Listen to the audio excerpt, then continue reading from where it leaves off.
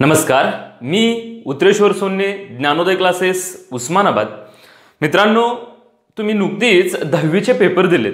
तुमचा भूगोलाचा पेपर बाकी आहे बरं का, पण त्या भूगोलाच्या पेपरचे सुद्धा तुम्हाला मार्क्स मिळणार आहेत। आणि ते मार्क्स कसे मिळणार आहेत तर तुम्ही जे अगोदरचे सगळे पेपर्स दिलेले आहेत त्याचा एव्हरेज काढून तेवढेच मार्क्स तुम्हाला भूगोलाला मिळणार आहेत आणि त्याच्यावरूनच तुमचा 10वीचा निकाल लागणार आहे, तुमचा रिझल्ट लागणार आहे। मग 10वीला जे काही टक्के पडतील त्याच्यावरून काही विद्यार्थी ठरवत असतात की मला आर्ट घ्यायचे, मला कॉमर्स घ्यायचे, आणि काही ठरवत असतात की मला सायन्स घ्यायचे, बरोबर आहे। पण बऱ्याचशा विद्यार्थ्यांचं असं असतं की त्यांचं अगोदरच ठरवून गेलेलं असतं मला डॉक्टर व्हायचंय, मला इंजिनियर व्हायचंय। आणि मित्रांनो, जर तुम्हाला डॉक्टर किंवा इंजिनियर व्हायचं असेल तर तुम्हाला सायन्स घेतल्याशिवाय पर्याय नाही। आणि सायन्स जर तुम्ही घेणार असाल तर सोन्ने हे नाव लक्षात ठेवल्याशिवाय पर्याय नाही।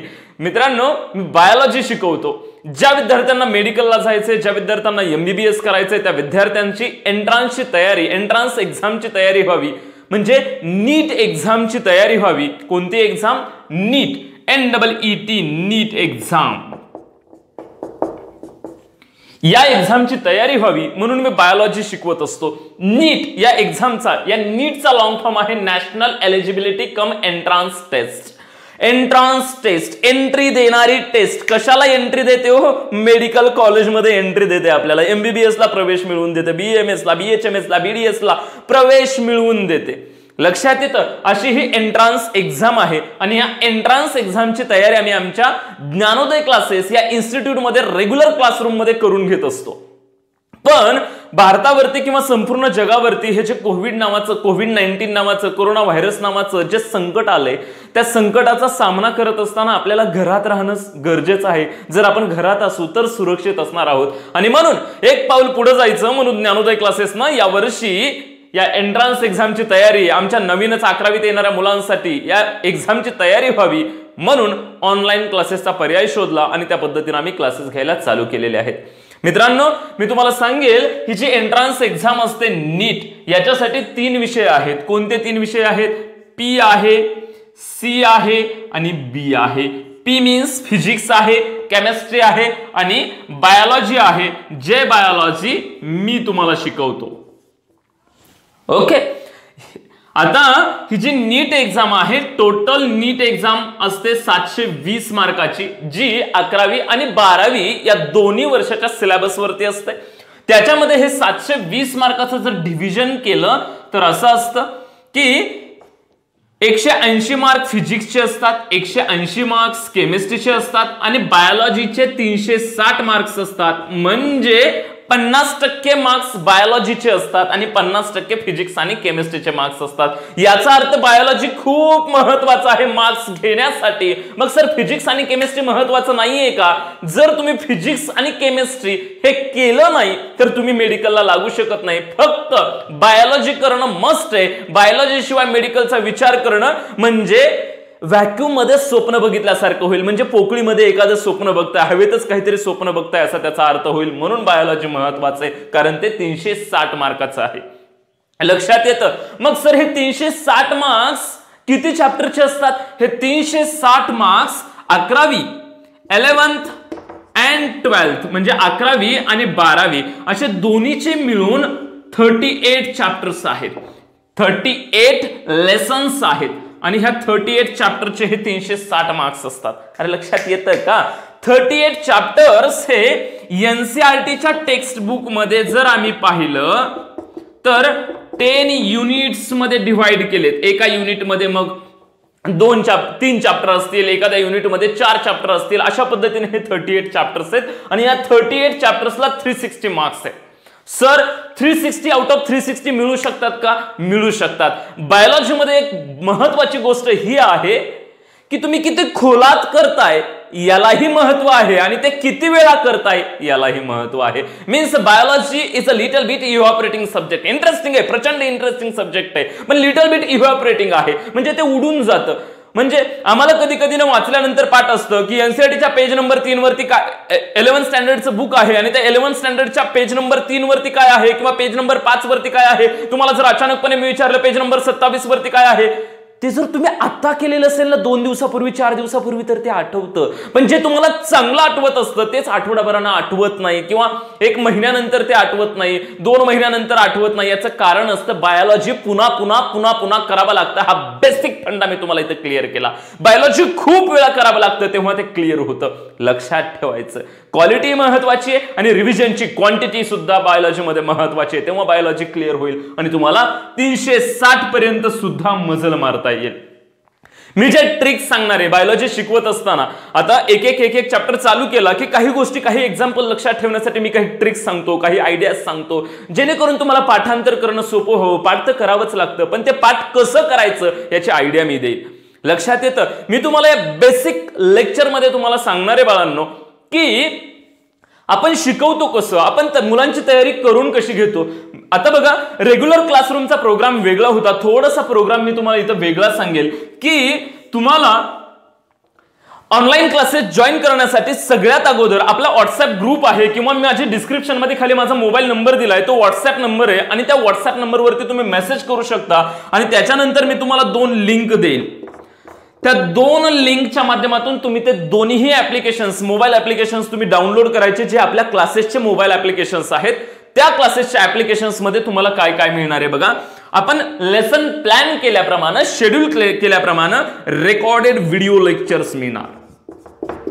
कसले video lectures? Recorded video lectures. म्हणजे एकदा व्हिडिओ तुम्ही पाहिला, तुम्हाला समजलाय आणि जर तुम्हाला आठवडाभरानं 2 महिन्यानं तुम्हाला जर वाटलं की मला ती कन्सेप्ट थोडीशी आठवत नाहीये, आता काही समजत नाहीये, मी आता बघू का, ते तुम्ही बघू शकता. दुसरी महत्वाची गोष्ट, माझा विद्यार्थी ग्रामीण भागामध्ये राहतोय, बरोबर आहे. बरेचसे विद्यार्थी ग्रामीण भागामध्ये राहत आहेत आणि आता पावसाळ्याच्या तोंडावर उस्मानाबाद सारख्या शहरामध्ये पण एक दिवस कदाचित लाईट नसू शकते आणि जेव्हा लाईट नसते तेव्हा मोबाईलमध्ये नेटवर्कच नसतं, सॉरी मोबाईलमध्ये चार्जिंगच नसते आणि जर मोबाईलमध्ये चार्जिंगच नसेल तर लाईव्ह क्लास जॉईन करणं मुलांना अवघड जाऊ शकतं. म्हणून रेकॉर्डेड व्हिडिओ लेक्चर्स. लक्षात येतं, फुल टू प्लॅन केलेले व्हिडिओ लेक्चर्स अवेलेबल होतील. त्याच्यानंतर नोट्स मुलांना अवेलेबल करून दिल्या जातील. कसल्या नोट्स? पीडीएफच्या स्वरूपात डिजिटल नोट्स असतील त्या. लक्षात येतं, ज्या नोट्स दिल्यात किंवा व्हिडिओ लेक्चर्स पाहिलेत, म्हणजे मी आज जे काही तुम्हाला शिकवलंय बाळांनो, आज जे काही शिकवणार आहे मी तुम्हाला, त्याच्यावरती व्हिडिओ, त्याची नोट्स ऑलरेडी तुमच्याकडे आहे. मग राहिला एक मुद्दा, तुम्हाला समजलंय किती याच्यासाठी डीपीपी, डेली प्रॅक्टिस पेपर तुम्हाला अवेलेबल करून दिला जाईल. एमसीक्यू टाइप क्वेश्चन्स असतील, काही क्वेश्चन्स प्रिव्हियसली आस्क्ड एक्झाम्स मधले असतील, काही क्वेश्चन एनसीईआरटी मधून लाईन टू लाईन मी स्वतः एक्स्ट्रॅक्ट केलेले क्वेश्चन्स तुम्हाला डीपीपी मध्ये सॉल्व्ह करायला देईल. कळतं? डीपीपीचं एक्सप्लेनेशन सुद्धा त्याच्यामध्येच असेल, म्हणजे सोल्युशन्स असतील. त्याचं एखाद्या क्वेश्चनचं आन्सर तेच का आहे याचं सोल्युशन सुद्धा या ठिकाणी तुम्हाला असेल, म्हणजे डीपीपी असतील. लक्षात येतं बाळांनो. नेक्स्ट आणखीन काय असेल सर? आणखीन आम्ही काय फॅसिलिटी ठेवली आहे बघा, तर तुमच्या ऑनलाईन टेस्ट असतील. चॅप्टर संपल्यानंतर किंवा मध्येच जर एखादा मोठा चॅप्टर असेल तर मध्येच 3-4 पॉइंट वरती ऑनलाईन टेस्ट असतील आणि ऑनलाईन असेसमेंट असेल. म्हणजे सर, म्हणजे ऑनलाईन टेस्ट ही तुम्ही द्यायची आणि दिलेल्या टेस्टचं ऑनलाईनच आन्सर्स पण तुमच्या लक्षात येणार, तुमचं ऍसेस पण होणार, म्हणजे ते चेक केला जाणार पेपर थोडक्यात. लक्षात येतं आणि तुम्हाला तुमचा रिझल्ट समजणार. आपल्या क्लासमध्ये असणारी जी काही मुलं असतील त्यांच्यातून तुम्हाला रँक ऑटोमॅटिकली, तुमचा रँक कितवा आहे हेही तुम्हाला समजणार. ओके, नेक्स्ट काय? या सगळ्यांनंतर मटेरियल्स टूल ऍप्लिकेशन मध्ये मटेरियल्स मिळणार. शिवाय मी काही लाईव्ह क्लासेस घेणार, तुमच्या सोयीनुसार लाईव्ह क्लासेस घेणार. सर मग लाईव्ह क्लासेस कशासाठी? पुन्हा लाईव्ह क्लासेस हे तुमच्यासोबत इंटरॅक्शन व्हावं म्हणून लाईव्ह क्लासेस. म्हणजे माझा विद्यार्थी काय करतोय, तो फोकस्ड आहे की नाही, त्याचं कॉन्सन्ट्रेशन आहे की नाही, हेही मला जाणून घेता येईल त्या लाईव्ह क्लासमध्ये. मी हे रोज नाही घेणार, तर आठवड्यातून एकदा लाईव्ह क्लास घेणार, फक्त आठवड्यातून एकदा लाईव्ह क्लास घेणार आणि त्याच्यामध्ये सांगणार मी तुम्ही अभ्यास करणं कसा अभ्यास करायचा आहे, तो पॉइंट कसा समजून घ्यायचा आहे किंवा फेस टू फेस तुमचे प्रॉब्लेम्स काय आहेत हे समजून घेईल.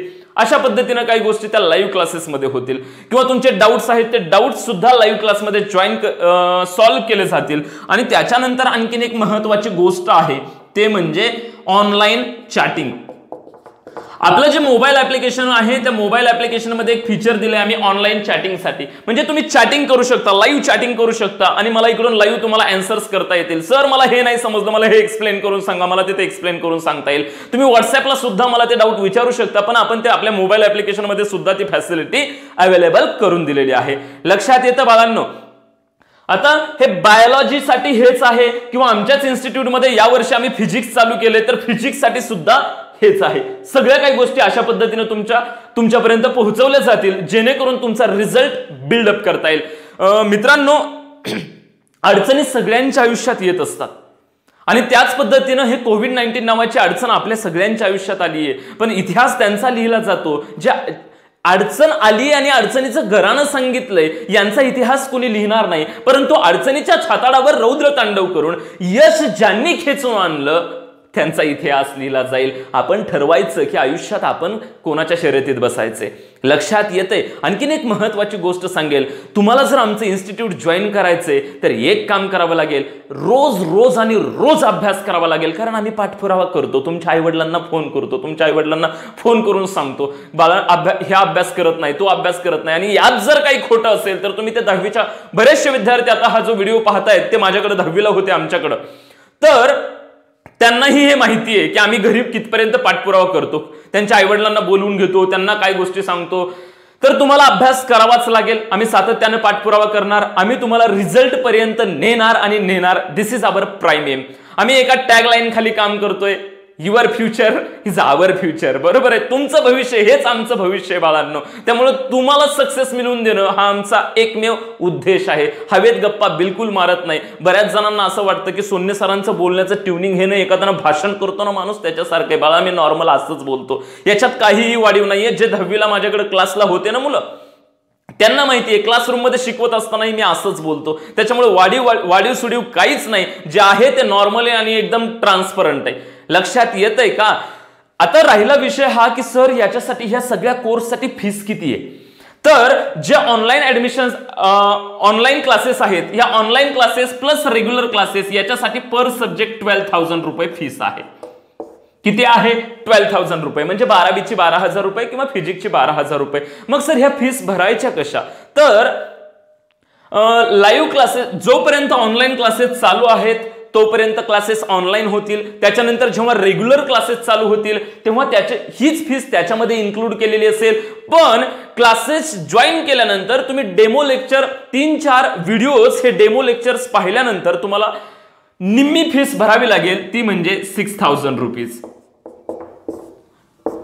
2 इन्स्टॉलमेंट मध्ये फीस पे करावी लागेल. पहिल्यांदा 6,000, एक 3-4 video lectures, basic video 3-4 demonstration video lectures पाहिल्यानंतर 6,000 फीस भरावी लागेल. आणि त्याच्यानंतर एक सप्टेंबर महिन्यामध्ये तुम्हाला राहिलेली फीस भरावी लागेल. लक्षात येतंय? आणि जर तिथून पुढे कधी रेग्युलर चालूच झालं आणि जर तुम्ही अगोदर ही 6,000 रुपये फीस ऑनलाईन क्लासेस म्हणून जर भरलेली असेल तर ते रेग्युलर क्लासेसमध्ये सुद्धा समअप केली जाईल, ऍड केली जाईल. त्याचं टेन्शन घेऊ नका. लक्षात येतंय बाळांनो? आता सांगितल्याप्रमाणे तुम्ही हे लिंक वरून ऍप्लिकेशन्स डाउनलोड करा.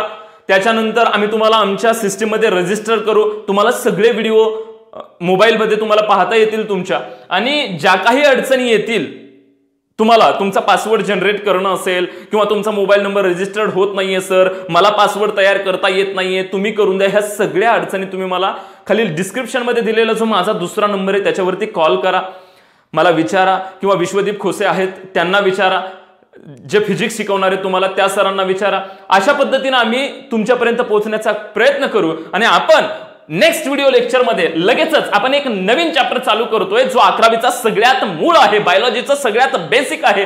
थोडंसं ते चॅप्टर बद्दल सांगतो तुम्हाला. आपण चॅप्टर चालू करणार आहे sale the unit of life. कोणता चॅप्टर असणार आहे? Sale the unit of life.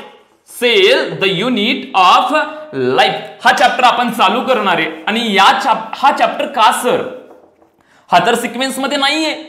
आमचं सिक्वेन्स मध्ये असणारा लिव्हिंग वर्ड आहे, बरोबर आहे, किंवा सिस्टमॅटिक्स आहे, एनसीईआरटीचं लिव्हिंग वर्ड आहे. मग सर हा चॅप्टर का? Sale the unit of life हा चॅप्टर का? लाईफ म्हणजे काय? लाईफ म्हणजे जीवन. लाईफ म्हणजे सजीव या अर्थाने इथं म्हटलंय. आणि सेल सेल म्हणजे पेशी, ज बेसिक युनिट आहे. All the living organisms R made from sale. सगळेच लिव्हिंग ऑर्गॅनिझम हे पेशीपासून तयार झालेले असतात. कम ऑन, कशापासून तयार झालेले असतात? पेशीपासून तयार झालेले असतात. मग ही पेशी असते कशी, दिसते कशी, करते काय, या बेसिक गोष्टी आपल्याला या व्हिडिओ लेक्चर मध्ये समजून घ्यायच्या. लक्षात येतं, कळतं? हा आपण बेसिक चॅप्टर चालू करणार, हा बेसिक शिकणार. नेमकं सेल मध्ये काय असतं, बेसिक प्रोसेसेस लक्षात घेणार आणि त्याच्यानंतर एक एक एक एक एनसीईआरटी नुसार आपण चॅप्टर कव्हर करत जाणार. सांगितलेल्या शेड्यूल प्रमाणे जाणार. तयारी तुमची होत राहील, बिलकुल होत राहील. बिलबास घरीच राहा, सुरक्षित राहा. तुमच्या मित्रांपर्यंत हा मेसेज पोहोचवा. मी जी लिंक तुमच्यासोबत शेअर करतोय ती तुमच्या मित्रांसोबत शेअर करा. आणि उद्याचं व्हिडिओ लेक्चर पाहायला विसरू नका. काही व्हिडिओ लेक्चर जे डेमॉन्स्ट्रेशन व्हिडिओ लेक्चर्स आहेत हे तुम्हाला लिंकच्या माध्यमातून मी उपलब्ध करून देईल. पण ज्यांना ऍडमिशन घ्यायचंय त्यांनी पटपट ते ऍप्लिकेशन्स डाउनलोड करा आणि आमच्याशी संपर्क करा. Bye bye.